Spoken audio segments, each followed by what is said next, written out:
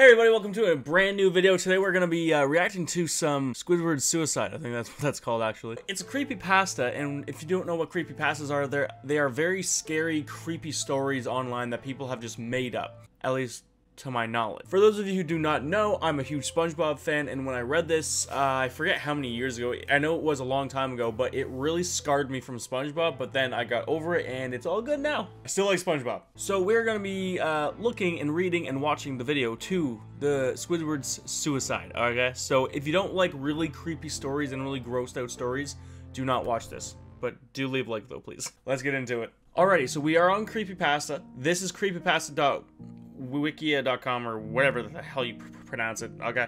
So this is Squidward suicide. I'm just gonna read it to you guys, just because like it's gonna be really creepy, and my stuttering ass should be able to handle it, hopefully. Anyway, I guess I'll just have the cam this big or something. I just want to start off by saying, if you want an answer at the end, prepare to be disappointed.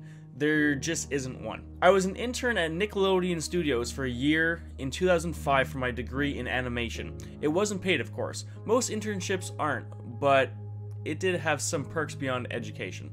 To adults, it might not seem like a big one, but most kids at the time would go crazy over it. Now, since I worked directly with the editors and animators, I got to view the newest episodes days before they aired. I'll get right to it without giving too many unnecessary details.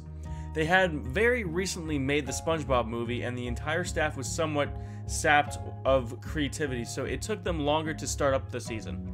But the delay lasted longer for more upsetting reasons. There was a problem with the series 4 premiere that set everyone and everything back for several months. Me and two other interns were in the editing room along with the lead animators and sound editors for the final cut.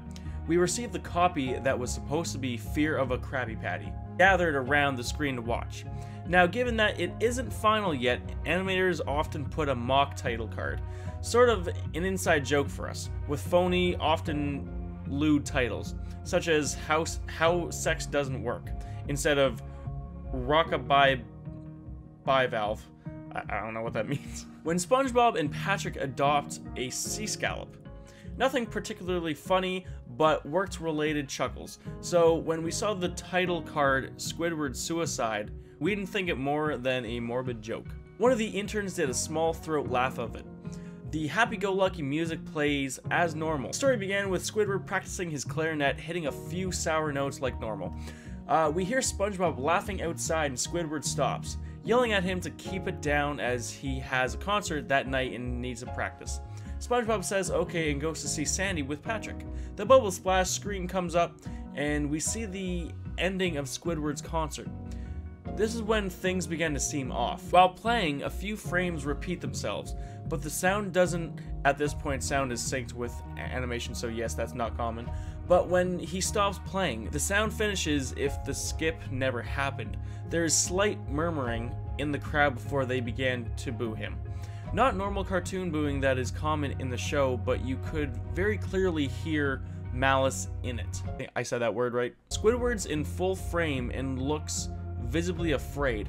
The shot goes to the crowd with SpongeBob in center frame, and he too is booing, very much unlike him. That isn't the oddest thing. What is odd is everyone had hyper-realistic eyes, very detailed, clearly not shots of real people's eyes, but something a bit more real than CGI. The pupils were red. Some of us looked at each other obviously confused, but since we weren't the writers, we didn't question its appeal to children yet. The shot goes to Squidward sitting on the edge of his bed looking very forlorn. Still don't know what that word means. View of his porthole window is of a night sky, so it isn't very long after the concert. The unsettling part is at this point there is no sound. Literally no sound. Not even the feedback from the speakers in the room. It's as if the speakers were turned off, though their status showed them working perfectly. He just sat there blinking in his silence for about 30 seconds, then he started to sob softly. He put his hands, tentacles, over his eyes and cried quietly for a full minute more. All the while, a sound in the background very slowly growing from nothing to barely audible. It sounded like a slight breeze through a forest. The screen slowly begins to zoom in on his face. By slow, I mean it's noticeably if you look at shots 10 seconds apart side by side. His sobbing gets louder, more full of hurt and anger. The screen then twitches a bit, as if it twists in on itself for a split second, then back to normal. The wind through the trees sound gets slowly louder and more severe, as if the storm is brewing somewhere. The eerie part is this sound and Squidward's sobbing sound real, as if the sound wasn't coming from the speakers, but as if the speakers were holes the sound was coming through from the other side. As good as sound as the studio likes to have, they don't purchase the equipment to be that good to produce sound of that quality. Below that sound of the wind and sobbing, very faint, something sounded like laughing. It came at odd intervals and never lasted more than a second, so you had a hard time pinning it. We watched this show twice, so pardon me if things sound too specific, but I've had time to think about it. After 30 seconds of this, the screen blurred and twitched violently, and something flashed over the screen, as if a single frame was replaced. Lead animation editor paused and rewound frame by frame. What we saw was horrible. It was a still photo of a dead child. He couldn't have been more than 6. The face was mangled and bloodied. One eye dangling over his upturned face popped. He was naked down to his underwear, his stomach crudely cut open, and his entrails laying beside him. He was laying on some pavement that was probably a road. The most upsetting part was that there was a shadow of the photographer. There was no crime tape, no evidence tags or markers, and the angle was completely off for a shot designed to be evidence. It would seem the photographer was the person responsible for the child's death. We were of course mortified, but pressed on, hoping that it was just a sick joke. The screen flipped back to Squidward still sobbing louder than before, and half body in frame. There was now that what appeared to be blood running down his face from his eyes. The blood was also done in a hyper-realistic style, looking as if you touched it, you'd get blood on your fingers. The wind sounded now as if it were that of a gale blowing through the forest. There were even snapping sounds of branches, the laughing, a deep baritone lasting at longer intervals and coming more frequently. After about 20 seconds, the screen again twisted and showed a single frame photo. The editor was reluctant to go back, we all were, but he knew he had to. This time, the photo was that of what appeared to be a little girl, no older than the first child. She was laying on her stomach, her barrettes in a pool of blood next to her. Her left eye was popped out and popped, naked except for her underpants. Her entrails were piled on top of her above another crude cut along her back. Again, the body was on the street and the photographer's shadow was visible, very similar in size and shape to the first. I had to choke back vomit, and one intern, the only female in the room, ran out. The show resumed. About 5 seconds after the second photo played, Squidward went silent, as did all sound, like it was when his scene started. He put his tentacles down, and his eyes were now done in hyper-realism like the others were in the beginning of this episode. This is getting really, like, I haven't read this in a long time, and it's now coming back to me, and I hate it. They were bleeding, bloodshot, and pulsating. He just stared at the screen as if watching the viewer. After about 10 seconds, he started sobbing, this time not covering his eyes. The sound was piercing and loud, and most fear-inducing of all of his sobbing was mixed with screams. Tears and blood were dripping down his face at a heavy rate. The wind sound came back, and so did the deep voice laughing. And this time, still photo lasted for a good 5 frames. The animator was able to stop it in the 4th and backed up.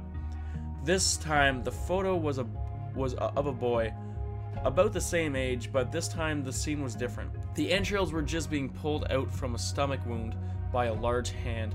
The right eye popped and dangling, blood trickling down it. The animator proceeded. It was hard to believe, but the next one was different, but we couldn't tell what. He went back to the first and played them quicker, and I lost it. I vomited on the floor, the animating and sound editors gasping at the screen. The 5 frames were not as if they were 5 different photos. They were played out as if they were frames from a video. He saw the hand slowly lift out the guts. He saw the kid's eyes focus on it. We even saw 2 frames of the kid beginning to blink. Oh my god, dude. Shit, I forgot about this. The lead sound editor told us to stop. He had to call in the creator to see this. Mr. Hillenberg arrived within about 15 minutes. He was confused as to why he was being called down there. So the editor just continued the episode. Once the few frames were shown, all screaming, all sound again stopped. Squidward was just staring at the viewer, full frame of the face, for about 3 seconds. The shot quickly panned out and the deep voice said, "Do it." And we see Squidward's hands. A shotgun. Huh? Immediately puts the gun in his mouth and pulls the trigger. Realistic blood and brain matter splatters the wall behind him and his bed, and he flies back with the force. The last 5 seconds of this episode show his body on the bed, on his side, one eye dangling on what's left of his head above the floor, staring blankly at it. Then the episode ends. Mr. Hillenberg is obviously angry at this. He demanded to know what the heck was going on. Most people left the room at this point, so it was just a handful of us to watch it again. Viewing the episode twice only served to imprint the entirety of it in my head and cause me horrible nightmares. I'm sorry I stayed. The only theory we could think of was the file was edited by someone in the chain from the drawing studio to here. CTO was called in to analyze when it happened. The analyst of the file did show it was edited over by new material. However, the timestamp of it was a mere 24 seconds before we began viewing it. All equipment involved was examined for foreign software and hardware as well as glitches, as if the timestamp may have glitched and showed the wrong time, but everything checked out fine. We don't know what happened, and to this day nobody does. There was an investigation due to the nature of the photos, but nothing came of it. No child scene was identified and no clues were gathered from the data involved nor physical clues in the photos. I never believed in unexplainable phenomena before.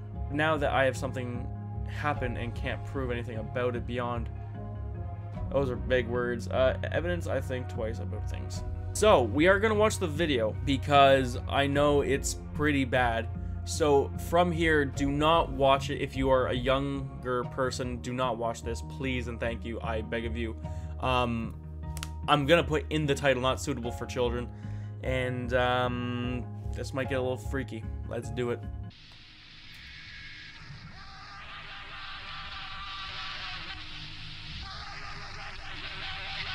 I kind of don't remember this.